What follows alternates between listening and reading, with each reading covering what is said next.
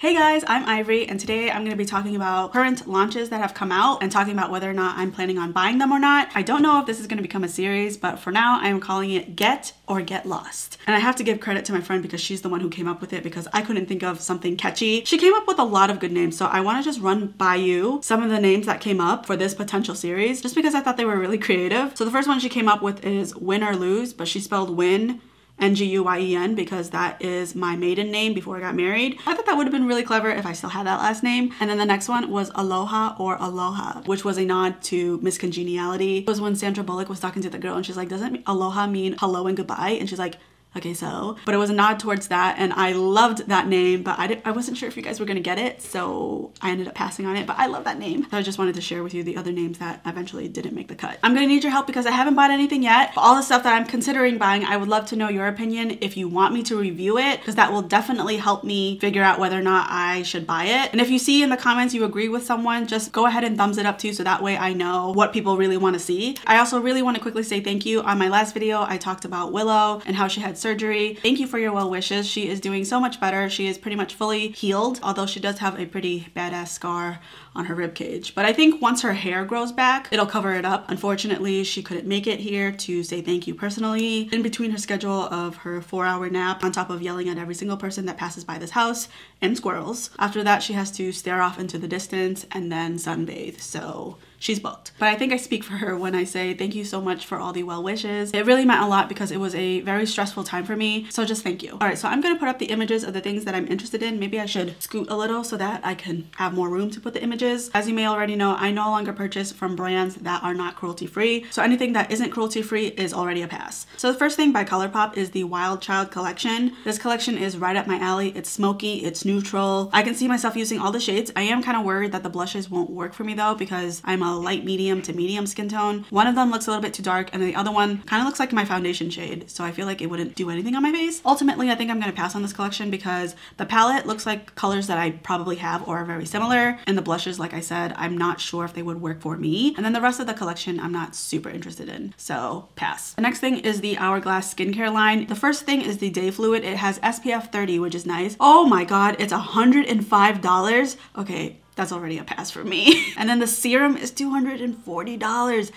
Damn. Okay, so it's definitely a pass for me. That price tag is just no. I want to read some of the comments. So if I pay this much, the aging just stops. I'm guessing that's the only way I can justify that price. So they solved the skin tone inclusivity issue by creating an income inclusivity issue. Nice. For real though, a lot of people are boycotting Hourglass because there have been complaints that they're not very inclusive to darker skin tones. The reason why I never bought from them really is because they are so expensive. I have one loose powder, it's the mini size, and that was $20. So even just the mini size is really expensive, so the price tag is just way out of my range, and the inclusivity issue isn't really helping them either. So both those items are a pass. The next one is the Colourpop Melrose collection. This is also a pass. One of the blushes, the not pink one, the more peachy one, I'm kind of interested in just because I don't have anything like it. The lip glosses, there's nothing really special about them. Look at the really brown one. Can you imagine me having that on my lips? It would look like straight up dookie. I'm not a huge fan of lip glosses anyways, and the palette looks just really boring. I already have a lot of boring shades, so I don't feel like this would be adding to my collection. The next thing is the Natasha Love Mini collection. The blush and highlighter I'm not interested in.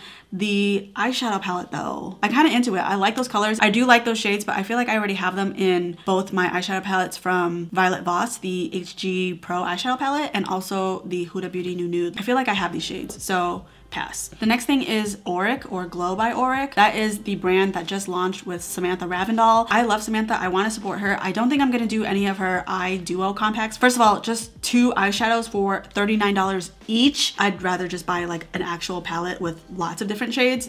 This is too expensive for me. For me, the price just doesn't justify what I'm getting, but the Glow Lust I am interested in. So let me know if that's something that you would like me to review. Next is BH Cosmetics. They came out with acne patches. This I am interested in, just because I do get blemishes here and there, and they always seem to happen the day before I'm gonna film. And then the rest of the week is smooth sailing, but then the minute I'm gonna film, they just pop up. So it'd be nice if I could have something to just make them die down quicker. So I am interested in this. So let me know if this is something that you would like to see me review, because I have tried other acne patches where you just put them on and they're supposed to die down the next day. I've tried them and they never work, so I'm open to trying it again. The next thing is by Rare Beauty. She came out with cream blushes, a lip balm, and a liquid eyeshadow. I don't think I'm gonna do into the lip balms or the liquid eyeshadows. However, the cream blushes I'm kind of interested in. Ever since I started using the Colourpop Super Shock, it's helped me kind of dip my toes into cream blushes. Also because I don't set my entire face anymore. So that's why I think cream blushes have been working a little bit better. Some of them still suck on me, but I am willing to try again because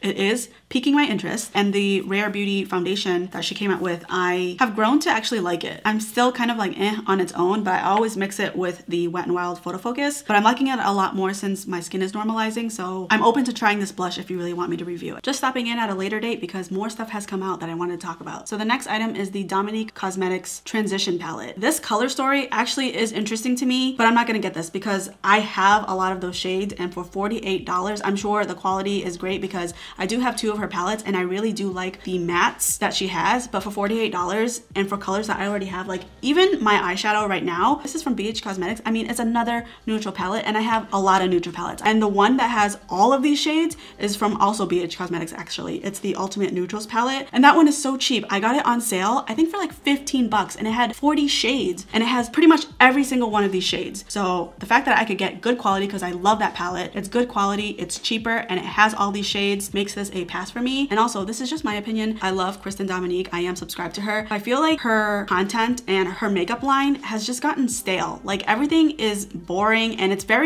is very her. All her looks are pretty neutral and easy. But I feel like once you've seen 5 of her tutorials, you've seen all of her tutorials. And also all these shades, it's like she just took her favorite eyeshadows from different palettes, but put it in her own formula and put it in her cosmetics line. So it's very been there, done that, and also you can get that way cheaper. The next thing is the Milk Makeup Sunshine Skin Tint SPF 30. It says new and improved, so I don't know if this was already in their line and they just improved the formula, but either way, I will not be getting this. The fact that it is light coverage is not appealing to me because as someone that has acne and discoloration, you know that when something, for example, says full coverage, it doesn't really look full coverage on you. It may look more medium because of how much more you may have to cover up. So whenever a foundation says it's some type of coverage, when I apply it, it's one level below that. So if something says it's full coverage, it's medium coverage on me. If something says it's medium coverage, it's sheer coverage on me. So the fact that this is sheer, I might as well just put water on my face or lotion. So it just doesn't really seem appealing to me other than the fact that it has SPF, but I already have sunscreen that is SPF 50 and this one's SPF 30, so it's just not my jam. The next thing is the Morphe Filter Effect Soft Focus Foundation. When I'm filming this right now, it comes out tomorrow. I am planning on getting it. It's got a lot of things that I'm into right now, the hyaluronic acid. It says it's natural buildable coverage, which I feel like is a little bit of a cop-out because when you say natural buildable coverage, I mean, every foundation is buildable, but I love how they don't tell exactly what type of coverage you're gonna get. Is it sheer buildable coverage? Is it medium buildable coverage? Which one is it? The fact that they didn't put that in there, it seems weird to me because from what I remember, the first foundation they ever put out, the Fluidity one, they were very open about the fact that it is full coverage. The fact that they didn't say anything and left it open to interpretation seems odd to me, but all the other things that they're saying is appealing to me, so I am planning on getting that foundation and reviewing it for you guys, so just be on the lookout for that. The next thing is the Colourpop. I have a lot of Colourpop in here.